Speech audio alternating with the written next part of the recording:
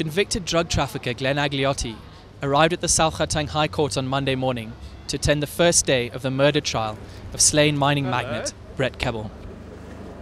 How are you feeling? Fine, thanks. You?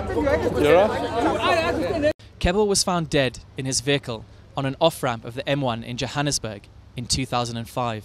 At the time, Kebble was accused of embezzling millions of rands worth of shares through his mining company, JCI Consolidated Mines.